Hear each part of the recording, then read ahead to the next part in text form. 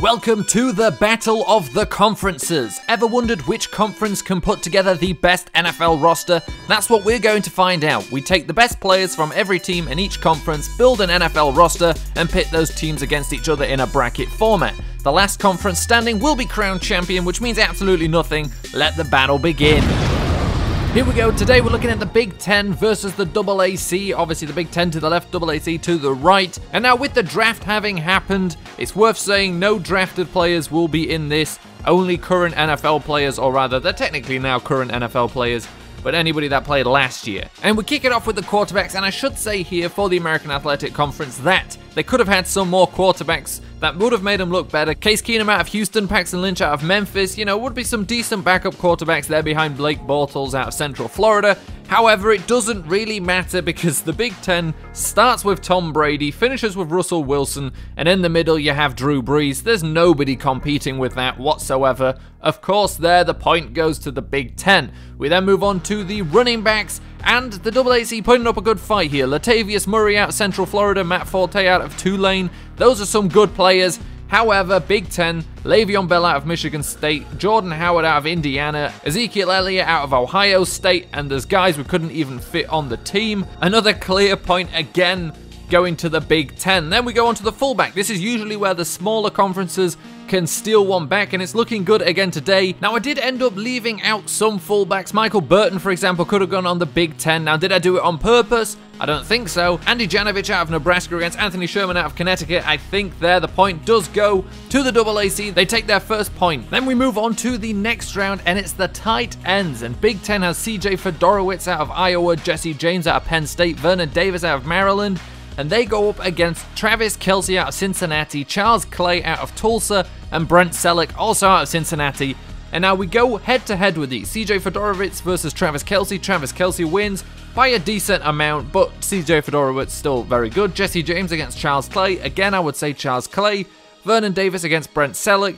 Vernon Davis wins, but I think the difference of those other two is big enough that the AAC takes another point here again, goes 2 in a row, and we're actually all tied. So then the wide receivers, and this one could be close. Let's start with the Big Ten. Allen Robinson out of Penn State, Stephon Diggs out of Maryland, Michael Thomas, Ohio State. Then below them, Terrell Pryor out of Ohio State, Mohamed Sanu out of Rutgers, Eric Decker out of Minnesota.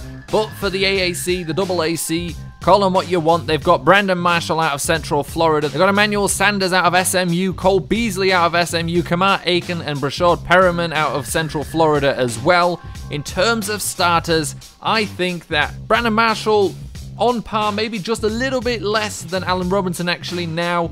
Emmanuel Sanders probably better than Stephon Diggs. Cole Beasley probably not better than Michael Thomas, but he is better in the slot. So in terms of starters, you could even argue that AAC takes this one, but you've got to consider depth, especially when the depth is this good as it is with the Big Ten, and Big Ten takes the point. So then the final offensive group, and probably the most obvious one, the offensive line, and it's just completely stacked for the Big Ten. Let's go through it.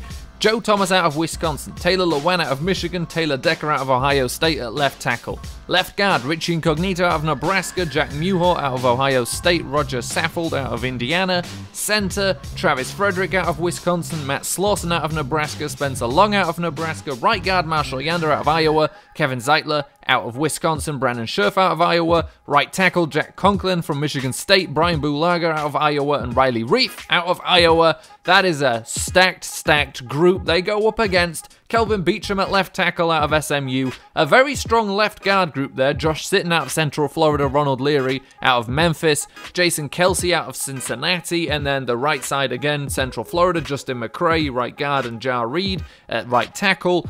Obviously, there is no competition here. Maybe you could argue if it was left guard versus left guard that the AAC takes a point, but outside of that, no chance whatsoever. Big Ten, an absolute offensive line powerhouse, takes the point. So that takes us on to defense, and the AAC, once looking at a 2-2 tie, is now looking down the barrel of a 4-2 deficit. Let's see if they can pick up any more points here on defense. Let's start, of course, with the defensive line, and, well, Big Ten have got it in the bag, but let's go through the players. We've got J.J. Watt out of Wisconsin, Mike Daniels out of Iowa, and Brandon Graham out of Michigan at right end. Defensive tackle, Ndamukong Suh out of Nebraska, Kawan Shaw out of Purdue, Alan Branch out of Michigan, and a bunch more I couldn't fit in. Left end, Joey Bosa out of Ohio State, Cameron Wake out of Penn State, Cameron Hayward out of Ohio State again, and that goes up against, you know, what is almost a perfect 3-4 line, and it's the system they'd have to play with these players. Got Jason Pierre-Paul out of South Florida, got Linval Joseph out of East Carolina, Dontari Poe out of Memphis, Shamar Stephen out of Connecticut as well, and then Muhammad Wilkerson out of Temple, Derek Wolfe out of Cincinnati. Like I said, a good 3-4 line, but doesn't even compare to just the supreme talent of starters and the depth of the Big Ten. Another point goes to the Big Ten. So, of course, we do inside and outside linebackers separately, and we're going to give the points separately, but we're just going to look at them as a group here to get this out of the way a little bit quicker. So let's take a look at the AAC. Aaron Lynch out of South Florida, outside linebacker. Tahir Whitehead, we have to push him inside out of Temple, and Landon Roberts out of Houston, and then Connor Bowen out of Cincinnati at left outside linebacker. And they go up against outside linebackers of Sean Lee, Tomba Lee out of Penn State, and then on the other side, Levante David out of Nebraska, Whitney Merciless out of Illinois, Ryan Kerrigan out of Purdue. You got Ryan Shazier out of Ohio State, and then Navarro Bowman and Paul Posluszny out of Penn State in the middle.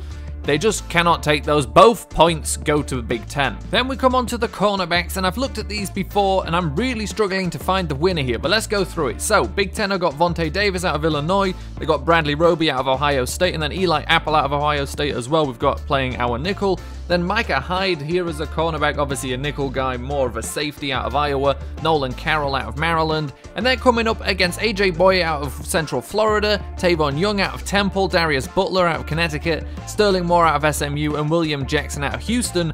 And the one thing that I think gives the AAC an advantage here is the fact they've got some actual full-time outside cornerbacks on their team, whereas most of the Big Ten, outside of Vontae Davis, it's mostly nickels. I mean, Micah Hyde is exclusively a nickel cornerback. Eli Apple, Bradley Roby have been making their living there so far. Nolan Carroll probably best served there, but we've got AJ Boye, probably the best outside corner out of all of these players. Tavon Young, you know, is a number 2 cornerback, but also plays on the outside. Darius Butler, pretty versatile, can play well in the nickel and as a safety we've seen now as well. Sterling Moore would obviously do well in the nickel. So the one thing that makes me want to give the point to the AAC is the fact they're probably a little bit better that we know of right now playing the outside. But we've also seen Bradley Roby outside Vontae Davis, of course. But what I'm going to do for the fun of it, because it makes no difference, and I think they actually deserve it here, deserve the recognition at the very least, gonna give the point to the AAC. It's a couple of outside corners versus just a team of nickel backs. We're gonna give it to them. Then finally the safety position, and you know, we could fill this with even more Connecticut players if we were including this year's drafted players, but we're not. So we've got Andrew Adams, Byron Jones, both out of Connecticut, Clayton Geethers out of Central Florida, Kamal Ishmael out of Central Florida, and Tyvon Branch out of Connecticut. So there you go, that's basically 2 schools providing all of the safeties. The Big Ten are, however, a lot more diverse. We've got Devin McCourty out of Rutgers, Adrian Amos out of Penn State, Ricardo Allen out of Purdue, we've got Malcolm Jenkins out of Ohio State, Sean Davis out of Maryland. I had some hopes for the AAC, but to be fair, it's not really a competition whatsoever there. Big Ten takes the final point, takes the game, and wins the match. So that gives us our first semi-final matchup, the ACC versus Big Ten. Of course, what we'll look at next time, though, is the SEC versus the Big 12. Pretty much the biggest matchup in this round, the toughest one we're going to see.